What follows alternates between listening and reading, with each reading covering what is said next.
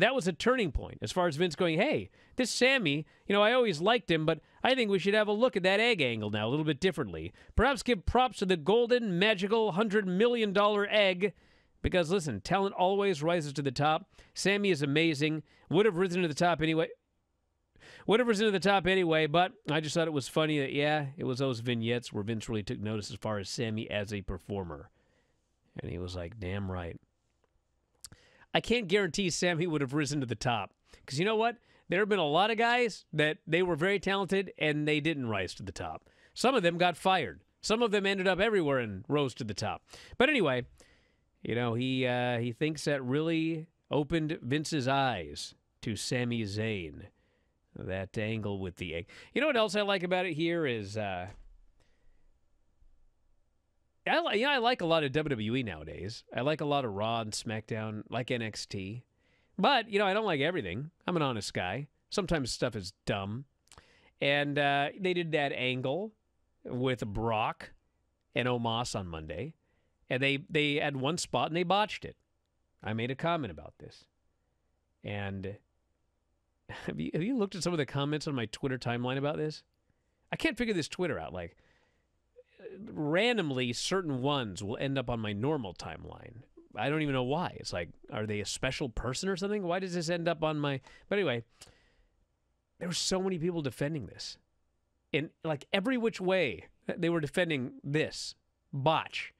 And, it's like, well, I don't like my wrestling to look like gymnastics. Well, it wasn't really a botch. It was all Brock's. Well, it made it look more real. Like every defense in the book for this obvious botch. And, we see these storylines that are dumb. And then, we talk about how dumb the storyline is. And it's the same thing. They, come in and they're defending, oh, but this egg. I mean, why do you have to be so uptight about it? Like, it's just a storyline with an egg. It's funny. And they, defend it up and down.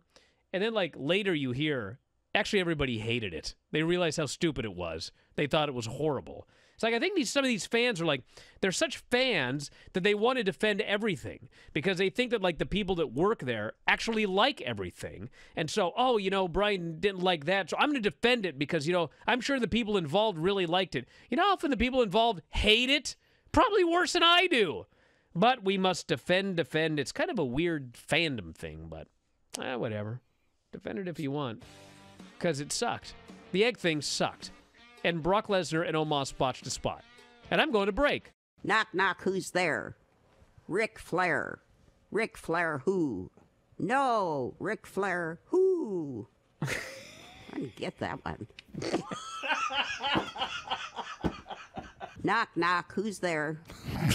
Bailey. Bailey who? Wee Bailey made it home in time to watch SmackDown. That's not how knock jokes work. Wee Bailey? What does that mean? She's small? It's wee. Barely made it home. Oh, Bailey. Wow, your Invisalign made you dumb.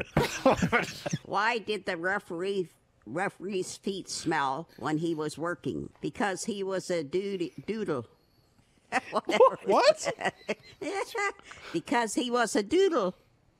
His feet smelled because he was a doodle. Yeah, I don't get it. What? See, these are so dumb that they're funny.